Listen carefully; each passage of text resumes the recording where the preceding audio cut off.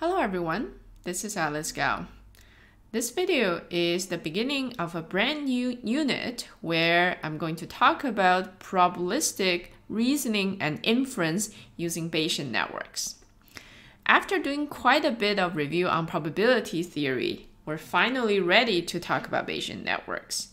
Let me give you a few examples of the kind of problems where we might want to use Bayesian networks as a model.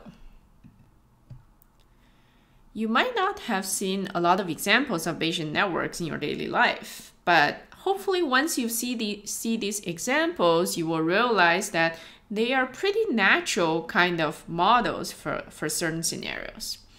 This first example is on sort of genetics, modeling the inheritance of handedness, so whether someone is left-handed or right-handed. We have notes here modeling the handedness in the parents. And given the handedness in the parents, those genes will decide on the genes in the child. But whether these genes will be expressed and how they're expressed in the individual might be different, right? So we have additional nodes modeling sort of how these genes are expressed in that individual, right? So we have how the genes are expressed in the mother and the father, and also how the gene expressed in the child, right? So we have nodes for the genes, and then we have nodes for the expressions. And we have edges representing the relationships. This is an example of a car diagnostic network. You will see that a lot of the Bayesian network examples are about diagnostic or diagnosis of problems in certain scenarios. So in this scenario, we may have problems with our car in a particular part of the car, and that may be caused by many different reasons, right? So the battery might cause the lights to have different problems, or it may cause the engine to have problems, and that may in turn cause the engine to be able to start or not. Obviously, I'm not an expert on cars, but maybe some of you know better than me to understand everything in this network. This is a network on diagnosing the problems in nuclear power plant. You know, somewhat much more serious problem than when we have trouble with our car. So this network has some interesting structure. We have 3 tiers in this network, right? The top tier represents the root causes, the underlying causes of some problems. And then the middle tier represents, well, given the underlying causes, what kind of events we might have because of these underlying causes. And finally, the third layer, or the bottom layer, says that if we have certain events, then we will realize these events are happening because of the reports or outputs from some sensors, right? So a lot of real-world scenarios are often like this. There are a lot of root causes, the top things that we never get to really observe ourselves. And then there are events happening, and often these middle events, we also don't observe them directly. Instead, we only observe the things in the bottom layer, which are outputs from sensors or output from some alarms, indicating that there might be something happening underneath.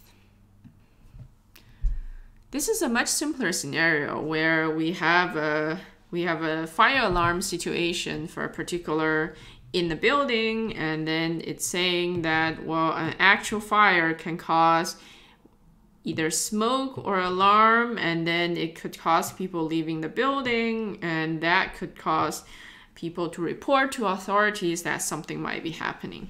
But another possible cause for the alarm could be somebody tampering with the alarm.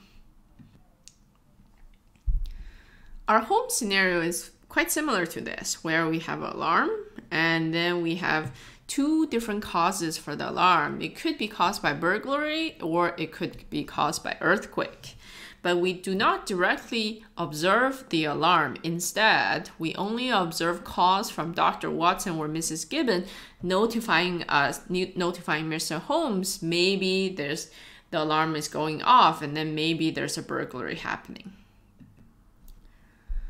Another prominent application of Bayesian network is a medical diagnosis scenario. So as I was, if you remember when I explained the Bayes rule, I talked about the fact that often we know that certain disease will cause some symptoms, but we never directly observe whether somebody has a disease, right? We only really observe the symptoms and we want to infer whether they have a particular disease.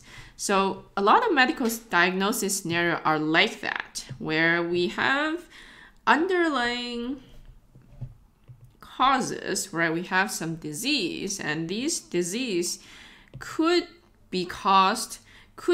again have some underlying causes, like depends on your genes, depend on your age, weight, and things like that, could cause you to have or does not have diabetes, and then diabetes could cause additional symptoms, like so, right? And as doctors, we often only observe the results of diagnostic tests and also symptoms, and we're using all of these to try to infer whether somebody has a disease. And in this scenario, it's interesting that we also observe things from the top layer, right? We could observe things about patient information, their age, their weight, their parents' health information, so on and so forth. So we sort of observe things in the top tier and in the bottom tier, and we're trying to infer things in the middle.